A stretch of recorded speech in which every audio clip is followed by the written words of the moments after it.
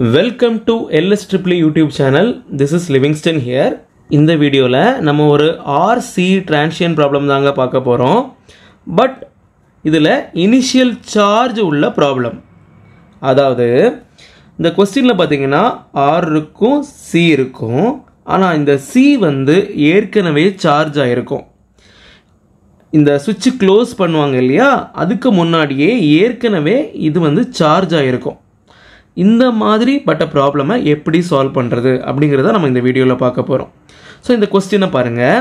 இந்த circuit shown in figure. So ஒரு question கொடுத்துருக்காங்க. அப்புறம் டிரான்சியன்ட் கரண்ட் நம்ம கண்டுபிடிக்கணும். அதாவது இந்த I of t equal to என்ன வரும் அப்படிங்கிறத நம்ம கண்டுபிடிக்கணும். ஸ்விட்ச் is closed at t is equal to 0. Initial charge கொடுத்துருக்காங்க. ஸோ இனிஷியல் சார்ஜ்னால் என்ன? இந்த கெப்பாசிட்டர் வந்து ஆல்ரெடி 100 மைக்ரோ கூலும் இதில் இருக்குது அப்படிங்கிறது அர்த்தம். ஸோ நம்ம இந்த ப்ராப்ளமை எப்படி சால்வ் பண்ணுறது அப்படிங்கிறத பார்க்கலாம். ஸோ ஃபஸ்ட்டு எந்த ஒரு டிரான்சியன்ட் ப்ராப்ளம் இருந்தாலும் முதல் ஸ்டெப் என்னன்னு பார்த்தீங்கன்னா கிர்ச்சாஃப் வோல்டேஜ்லாம் எழுதுறது தான். ஸோ கிர்ச்சாஃப் வோல்டேஜில் அந்த லூப்பை யூஸ் பண்ணி நம்ம ஈக்குவேஷன் எழுதிடலாம். பார்த்தீங்கன்னா ஃபஸ்ட் இந்த ரெசிஸ்டன்ஸுக்கு நம்ம ஓம்ஸில் யூஸ் பண்ணி எழுதிடலாம் அதனுடைய வோல்டேஜ் என்ன அப்படின்னு. அதாவது V equal to I into R. So current பார்த்தீங்கன்னா I of t, R பார்த்தீங்கன்னா 15. ரெண்டையும் மல்டிப்ளை பண்ணியாச்சுன்னா இந்த வோல்டேஜை நம்ம எழுதியாச்சு. இனி வோல்டேஜ் அக்ராஸ் கெப்பாசிட்டர் எழுதணும். வோல்டேஜ் அக்ராஸ் கெப்பாசிட்டரோட ஃபார்முலா என்ன? Voltage across capacitor is equal to 1/C integral of I of t into dt இல்லையா? ஸோ இதுக்கு எழுதும்போது எப்படி எழுதணும்? ப்ளஸ் 1/C வந்து பார்த்தீங்கன்னா 200 மைக்ரோ. ஸோ மைக்ரோனா எப்போவுமே ஞாபகம் வச்சுக்கோங்க 10⁻⁻6 போடணும்.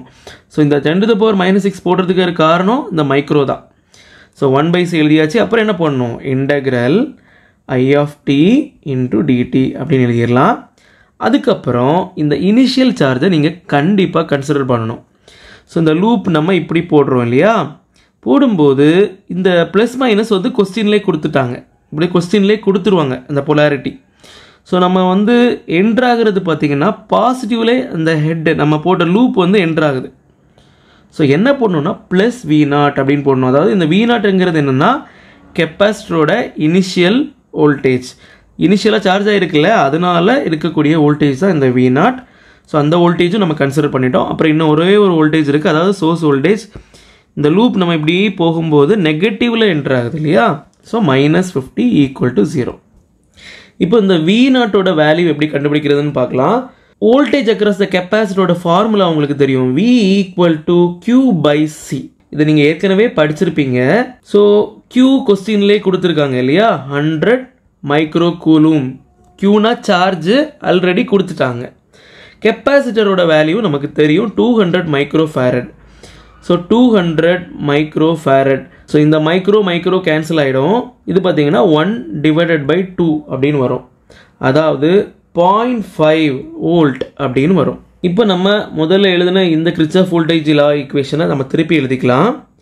So 15 into I of t plus 1/200 into 10⁻⁻6 நீங்கள் கேல்குலேட்டரில் போட்டு பாருங்கள், உங்களுக்கு 5000 அப்படின்னு கிடைக்கும். ஸோ நான் அதை அப்படியே எழுதிடுறேன். அதுக்கப்புறம் பார்த்தீங்கன்னா integral I of t into dt. இந்த V0ஓட வேல்யூவை தான் நம்ம இங்கே 0.5 அப்படின்னு ஃபைண்ட் அவுட் பண்ணோம். So plus 0.5 -50 is equal to 0. இது ரெண்டையும் ரைட் ஹேண்ட் சைட் கொண்டு போயிட்டோம் அப்படின்னா நமக்கு 15 into I of t plus 5000 I of t dt. இது பார்த்தீங்கன்னா 49.5 வரும் இல்லையா? அதாவது -50 ப்ளஸ் 0.5 பார்த்தீங்கன்னா -49.5 வரும். இது அங்கே போகும்போது ப்ளஸ் 49.5 அப்படின்னு கிடைக்கும். இந்த மாதிரி கிர்ச்சாஃப் வோல்டேஜில் எழுதுனதுக்கு அப்புறமா நெக்ஸ்ட் ஸ்டெப் என்னன்னு பார்த்தீங்கன்னா லாப்லாஸ் ட்ரான்ஸ்ஃபார்ம் எடுக்கிறது தாங்க. ஸோ லாப்லாஸ் ட்ரான்ஸ்ஃபார்ம் நம்ம எடுக்கலாம். ஸோ நம்மக்கிட்ட கொஞ்சம் லாப்லாஸ் ட்ரான்ஸ்ஃபார்ம் ஃபார்முலா இருக்குது. இந்த 15 வந்து நம்ம அப்படியே எழுதிடலாம். ஸ்மால் I of t பார்த்தீங்கன்னா கேபிட்டலாக நம்ம எழுதணும். ஸ்மால் I of t வந்து கேபிட்டல் I of s வந்துடும். ப்ளஸ் 5000. எப்போ நீங்கள் இந்த இன்டெக்ரல் dt பார்த்தாலும் நீங்கள் 1/s ன்னு ரீப்ளேஸ் பண்ணிடலாங்க லாப்லாஸ் ட்ரான்ஸ்ஃபார்ம் எடுக்கும்போது. ஸோ இங்கே என்ன வரும், அப்போது இந்த இன்டெக்ரலும் இந்த டிடியும் சேர்த்து 1/s அப்படின்னு வரும். அதுக்கப்புறம் பார்த்தீங்கன்னா இந்த ஸ்மால் ஐ ஆஃப் டி வந்து கேபிட்டல் ஐ ஆஃப் எஸ்ன்னு வரும். ஒரு கான்ஸ்டன்ட், அதாவது ஒரு கான்ஸ்டண்ட்டாக இருந்தால் அதை டிவைடட் பை எஸ்ன்னு போடணும். ஸோ இங்கே இது ஒரு நம்பர் தான், அதாவது ஒரு கான்ஸ்டன்ட். அப்போ நம்ம என்ன வரும்னு பார்த்தீங்கன்னா 49.5 டிவைடட் பை எஸ். இந்த மாதிரி லாப்லாஸ் ட்ரான்ஸ்ஃபார்ம் எடுத்ததுக்கப்புறம் உங்களோட நோக்கம் என்னதான் இருக்கணும்னா ஐ ஆஃப் எஸ் ஈக்குவல் டு அப்படின்னு ஒரு ஈக்குவேஷன் கொண்டு வரதா இருக்கணும். அப்போ நம்ம அதை எப்படி கொண்டு வரலாம், எப்படின்னு பார்த்தீங்கன்னா இதில் ஐ ஆஃப் எஸ் இருக்குது, இதில் ஐ ஆஃப் எஸ் இருக்குது, அதை நம்ம காமனாக எடுத்துக்கலாம். ஸோ ஐ ஆஃப் எஸ்ஸை காமனாக எடுத்தால் என்ன வரும், இதில் 15 மட்டும்தான் வரும், இதில் 5000 டிவைடட் பை எஸ் வரும், ஈக்குவல் டு 49.5 எஸ். ஸோ நம்ம ஐ ஆஃப் எஸ் ஈக்குவல் டு தானே வேணும். ஸோ இந்த ஐ ஆஃப் எஸ் மட்டும் எழுதிட்டு இதை இங்கே கீழே கொண்டு போயிடலாம். அப்போ என்ன வரும், 49.5 divided by S into 15 plus 5000 divided by S அப்படின்னு வருது. இப்போ நம்ம இதில் எல்சிஎம் எடுக்கலாமா, எல்சிஎம் எடுத்தால் என்ன வரும், 49.5 டிவைடட் பை எஸ், இது வந்து 15s வரும் இல்லையா, plus 5000 the whole divided by sன்னு வரும். இந்த எஸ்ஸும் இந்த எஸ்ஸும் கேன்சல் ஆகிடும். இப்போ நமக்கு என்ன கிடச்சிருக்கு அப்படின்னா ஐ of S is equal to 49.5 divided by மீதி என்ன இருக்குது பாருங்கள் 15s ப்ளஸ் 5000. இதுக்கப்புறம் நம்ம எடுக்க வேண்டிய ஸ்டெப் என்னன்னு பார்த்தீங்கன்னா இன்வர்ஸ் லாப்லாஸ் ட்ரான்ஸ்ஃபார்ம் எடுக்கிறது. ஆனால் அதுக்கு முன்னாடி இந்த டினாமினேட்டரில் இருக்குது பார்த்தீங்களா எஸ், அந்த எஸ் பக்கத்தில் எந்த நம்பருமே இருக்கக்கூடாது. ஸோ இங்கே 15 இருக்குது, ஸோ அப்படி இருக்கக்கூடாது. அப்படி இருந்தால் நம்ம அந்த நம்பரை காமனாக எடுத்துடணும். ஸோ இங்கே 15 இருக்கிறனால நம்ம எப்படி காமனாக எடுக்கணும்னு பாருங்கள். ஸோ இந்த 15 காமனாக எடுத்துட்டேன்னா எனக்கு எஸ் ப்ளஸ் 5000 டிவைடட் பை அந்த 15 வருங்க. இதை வந்து நம்ம நெக்ஸ்ட் எப்படி எழுதிக்கலாம்னா 49 divided by 15 divided by S plus இந்த 5000 டிவைட் பை 15 நீங்கள் கேல்குலேட்டரில் போட்டு பாருங்கள், உங்களுக்கு 333.33 கிடைக்கும். அதே மாதிரியே இந்த 49 டிவைட் பை 15 49.5 49.5 டிவைட் பை 15 போட்டிங்கன்னா உங்களுக்கு 3.3 கிடைக்கும்.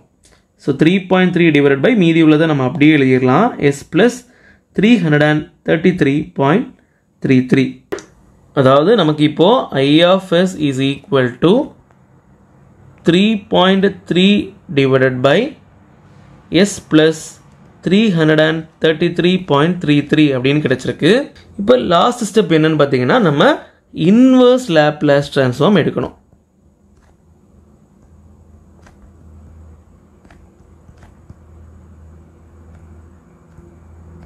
இன்வர்ஸ் லாப்லாஸ் ட்ரான்ஸ்ஃபார்ம் பார்த்தீங்கன்னா இங்கேருந்து இங்கே எடுக்கிறது. ஸோ நமக்கு வந்து ஐ ஆஃப் எஸ் இருக்கு இல்லையா, இது வந்து மறுபடியும் ஸ்மால் ஐ ஆஃப் டி அப்படின்னு வந்துடும். இதில் பார்த்தீங்கன்னா 1 divided by S plus A அப்படின்னு ஒரு ஃபார்முலா இருக்குது. இதே மாதிரி தான் இதுவும் இருக்குது பாருங்கள். 1 divided by S plus sum number இருக்குது. ஸோ நம்ம என்ன பண்ணலான்னா இந்த 3.3 அப்படியே எழுதிருங்க. மீதி இருக்கிற இந்த 1 டிவைடட் பை எஸ் ப்ளஸ் 333.33 இந்த மாதிரி எழுதும்போது இ பவர் இங்கே ஏ இருக்க வேண்டிய இடத்துல 333.33 இருக்குது. ஸோ நம்ம அதை எழுதலாம் e power minus 333.33 into D. இதுதான் கொஸ்டினில் அவங்க கேட்ட டிரான்சியன்ட் கரண்ட். ஸோ இந்த ப்ராப்ளம் வந்து இனிஷியல் சார்ஜ் கொடுத்துட்டு கண்டுபிடிக்க சொன்னாங்க, நம்ம கண்டுபிடிச்சிட்டோம்.